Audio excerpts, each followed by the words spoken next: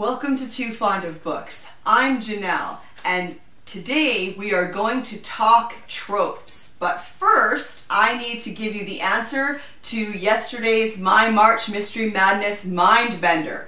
The clue was, this Matthew Shardlake novel by C.J. Sansom includes descriptions of Bethlehem Hospital. And the answer is Revelation. In this book, he visits Bethlehem Hospital, which is also known as Bedlam. This book takes place in 1543, and he visits Bedlam. Bedlam is the common name for this asylum that was a hospital for hundreds of years, I think. So stay tuned to the end of the video for the next Mindbender. But now, let's get into the tropes. A trope is a plot device that writers use. A very famous and popular mystery trope is the red herring, for example. But today I want to talk about the locked room trope. The locked room is a form of the impossible crime. Sometimes people will say that they're the same thing, but they're actually a bit different. So the locked room is a form of an impossible crime. It is murder, usually, committed in a location locked with no way in and no way out. We can't figure out how the killer got in and how the killer got out. Sometimes the weapon even is missing.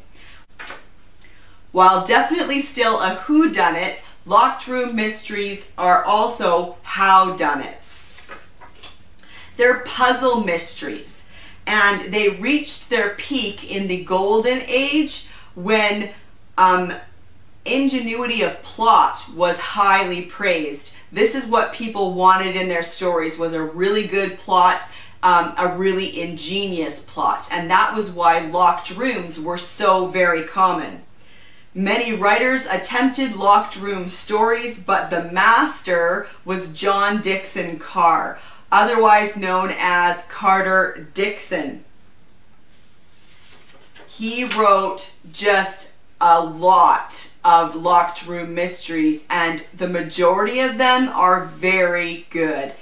So, even though they declined in the years following the Second World War, there were still locked room mysteries coming out. And there are still actually very popular locked room television shows. Some good examples are Jonathan Creek, which is a British television show about a magician's assistant. Monk is an American detective show. Or Death in Paradise, which is another British detective show. All of these rely on the locked room trope for most of their stories. And I love all three of their shows. And that's because I really enjoy a good locked room mystery.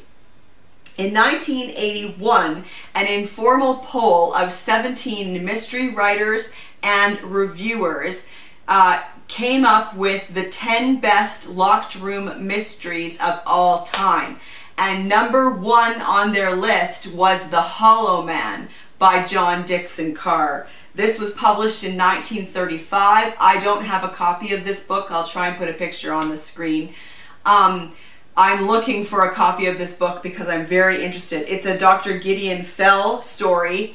Famously, he gives a lecture right in the middle of the story on locked room mysteries. He breaks the fourth wall and speaks directly to the reader. In this story, there are two locked room or impossible crimes. The second one happens outside in the middle of an empty street, and there are no footprints in the snow. But let's back up to the beginning. Most people would agree that Edgar Allan Poe's The Murders in the Rue Morgue are the very first locked room story. This is a compilation I have called The Dead Witness, and The Murders in the Rue Morgue are in here. That's the best I can do to show you a picture. It's a short story. The detective is C. Auguste Dupin, and it is set in Paris. A woman and her daughter are found murdered in a locked room. How did the murderer get in or out? 50 years later, in 1892, 50 odd years later, Arthur Conan Doyle wrote The Adventure of the Speckled Band in his book, The Adventures of Sherlock Holmes. The story was originally published in the Strand magazine, like most of his were. It is another short story and a locked room mystery.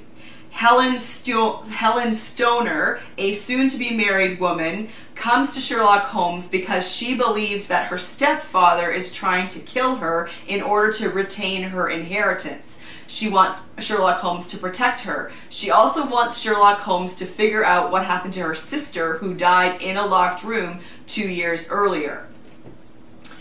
Then, in that same year, 1892, we have what most people would agree is the first full-length locked room mystery, and that is The Big Bow Mystery by Israel Zangwill. Now, this cover that I have, I hope you can see that. This is a crazy, crazy cover.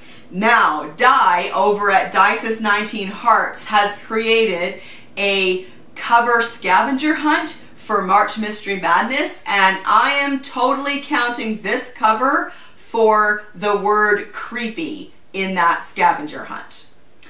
This in this story, it takes place in London, in the Bow district of London. The detective is a retired police inspector, George Grodman, and the victim is Arthur Constant, who is found dead in his locked and bolted bedroom.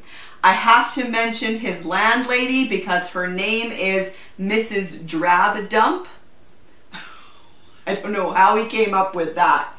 Anyways, Israel Zangwill was a contemporary of Charles Dickens, which I find so interesting because in my mind they seem to be from completely different worlds, but they're contemporaries. And he has a hilarious introduction at the front.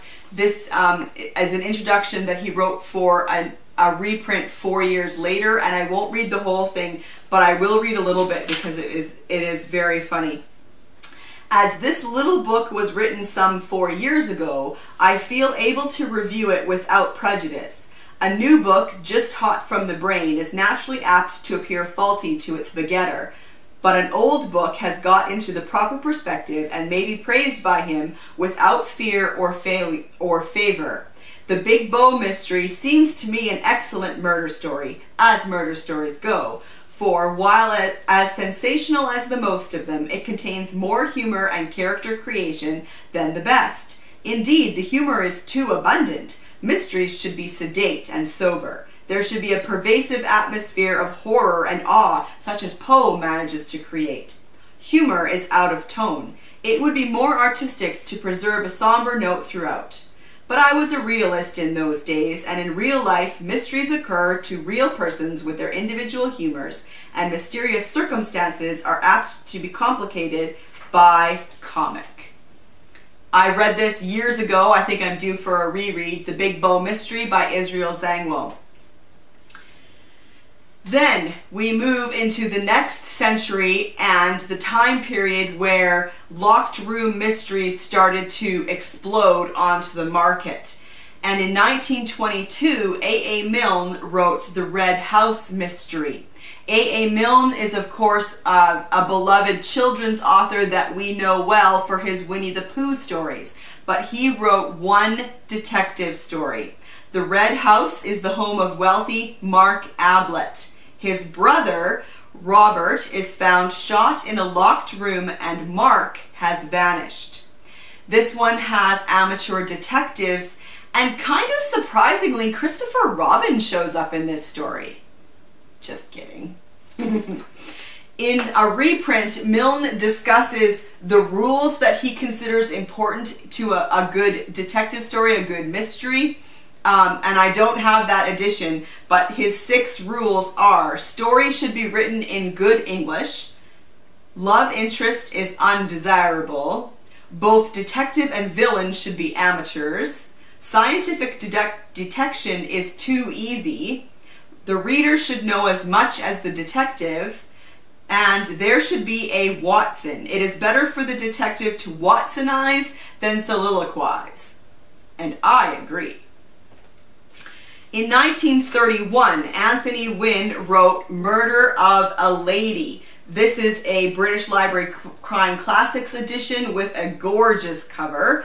It's set in a castle in the Scottish Highlands, and the victim has been stabbed to death in her bedroom. The door is bolted, the windows are barred. The only clue is a silver fish scale on the floor next to the body.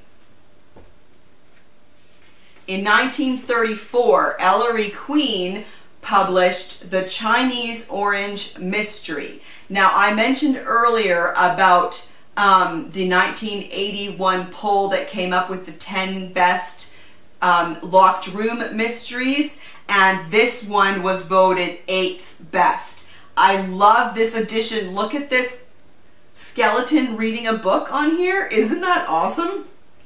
This also includes a challenge to the reader. In this story, the victim is found in a locked room. His skull is crushed, his clothing is reversed, and all the furnishings have been turned backwards. Intriguing. Then a year later, in 1935, Carter Dickson published 2 locked room mysteries that I'm going to talk about. This is the Red Widow murders from 1935. An oddly assorted group of people draw cards to see who will spend the night locked into a room said to be haunted by the Red Widow, a legendary figure who was married to an executioner who guillotined French aristocrats. In the morning, the victim is found dead, locked inside a room whose door was continually under observation. He has been poisoned by curare, which must be absorbed into the body through a break in the skin, but no wounds of any kind are found on the body. And this is a Sir Henry Merivale story. A lot of the ones that include Sir Henry Merivale are locked rooms. And can I just say how much I love this edition of this book? I think it is fantastic. It is a pocketbook edition, and it has these red pages, which are awesome. I just love this so much, and I'm so excited that I found it. In the same year, he also published The Unicorn Murders, and this edition is from 1935. I don't think it's a first edition or anything like that, but it is, again, a super fantastic edition. This, as it is an impossible crime with Henry Merivale. A man is found murdered in plain sight. Nobody and nothing was near him, but he has been speared through the forehead by an invisible weapon. A weapon that by its shape resembles a unicorn horn. This again is a great edition with green pages and a cool map on the back. I am so excited that I found both of these editions in our used bookstore, and I did not pay very much for them, probably $2 or $3 each. In 1936, Miles Burton published Death in the Tunnel. This is another British Library Crime Classics edition. On a dark November evening, Sir Wilfrid Saxonby is traveling alone in the 5 o'clock train from Cannon Street in a locked compartment. The train slows and stops inside a tunnel, and by the time it emerges again, minutes later, Sir Wilfrid has been shot dead. And what kind of March Mystery Madness video would it be if I didn't include Agatha Christie? A Holiday for Murder is from 1938. It is also known as Murder for Christmas or Hercule Poirot's Christmas, so it's a Hercule Poirot. And he is at this house, they're having dinner, and after hearing screams and crashing furniture, they rush to the door, which has to be broken down because it is locked, and they find the furniture overturned and crockery smashed, and Simeon dead with his throat cut. The Case of the Constant Suicides. This is a John Dickson Carr from 1941 with Dr. Gideon Fell. It is set in a castle in the Highlands of Scotland. 3 men are indirectly murdered while they are inside locked, sealed, and inaccessible rooms. And then in 1945, Mary Roberts Reinhardt published The Yellow Room. I don't know if you can see that. That's the best I've got. This edition that I have is from 1945, so that's kind of cool. Oh, here we go. There you can see the title. There we go. In this one, the main characters arrive in Maine to open up a house. It's locked up and there is a charred corpse in the linen closet. In 1950, John Rowland published Calamity in Kent. This is another British Library crime classic with another great cover. This one has the setting of a seaside town of Broadgate. The operator of the Cliff Railway locks the empty carriage one evening. When he returns to work the next morning, a dead body is locked inside, a man who has been stabbed in the back. This one has Inspector Shelley of Scotland Yard and Jimmy London, a newspaper reporter. And then in the 60s, we have one more John Dickson Carr to talk about. This is from 1965, The House at Satan's Elbow. It's another Dr. Gideon Fell, and Pennington Barclay seems to have seen a ghost and then been shot in a locked room. Let's jump ahead to the 70s. And this Swedish writing team, and I tried to figure out how to say their names, but I'm still going to butcher them. Ma Svajval and Per Valu. I'm really sorry, I completely butchered that. Anyway, this is The Locked Room. It's been translated from the Swedish, and it's one of the Martin Beck books. It was not a pretty sight. The corpse had been lying there for weeks. The door was bolted from the inside, all the windows locked. Cause of death, gunshot wound in the chest. Official verdict, suicide. Martin Beck doubted it. If the man had killed himself, where was the gun? Good question, Martin Beck. You better investigate. And then in 1981, in Japan, Soji Shimada published the Tokyo Zodiac Murders. Now this one is very intriguing to me. It was not translated into English until more than 20 years after it was originally published. It is a locked room mystery that also includes a challenge to the reader. Now, so there is a lot of elements of that traditional puzzle mystery, but apparently it also has really violent descriptions in here. And so the challenge to the reader, which is so interesting, gentle reader. Unusual as it may be for the author to intrude into the proceedings like this, there is something I should like to say at this point. All of the information required to solve the mystery is now in your hands.